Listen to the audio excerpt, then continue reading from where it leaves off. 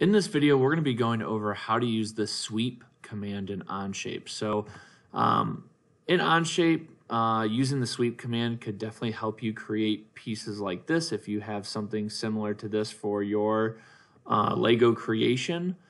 So we know from this size that it says it's 1 by 4 by 3. So we're going to go back to our Onshape, and I'm going to start a sketch on the front face.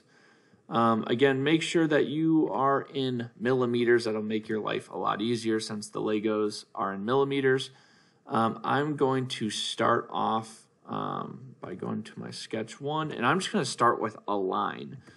Some of these dimensions might not necessarily make sense right now, but what I have done is I have calculated the thickness of the circle that I would like to do, which is 3.6. And what I'm doing right now is creating just one of these right here. So I did some math and I have figured out the size of just one of these squares. So what I'm going to do is this one is 12.8 straight down, and then 6.4 and 6.4. I personally like to start in the middle here. Again, whatever works for you. There's 100 different ways to do the correct thing. So I'm going to finish this sketch up. So essentially, I just have like a big rectangle here. What we're going to do, and this is where sweeping can kind of be confusing, we are actually going to create a sketch on this right face right here. So we're going to create a sketch on this right face. And again, I like to rotate it just a little bit because I know that my shape is up towards this way. When I'm sweeping my circle here, I don't want to do my circle directly in the middle right here because now I have this area down here that's actually going to mess up our dimensions. So let me undo that, and I'm going to do a line.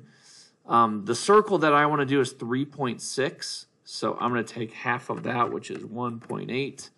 And I'm going to grab my circle tool. So now that the bottom of my circle, okay, it won't be adding any distance to my sweep, and that my dimensions will stay the same and match up when I assemble all of this. So what I'm going to be doing now is I'm going to be, did I not push enter? Let's say okay. There we go. So now what I'm going to do is I'm going to sweep this shape around these lines right here. So we're going to grab our sweep tool. I'm going to click my face of my circle, and then now it says sweep path. And for whatever shape you choose, you could do a square, you could do a star, you could do a circle like this. I can just click around these lines and boom, connect it. Again, whatever your shape is, you don't have to connect it. We'll say that looks good. So now I've essentially created one panel, I guess, of this grill, okay?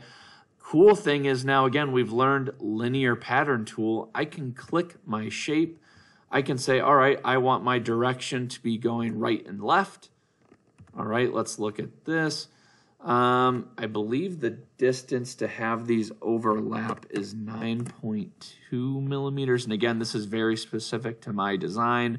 So we'll say that looks good, and we need 3 of them. And there we go. So now I have completed this grill shape using the sweep command and also the linear pattern command.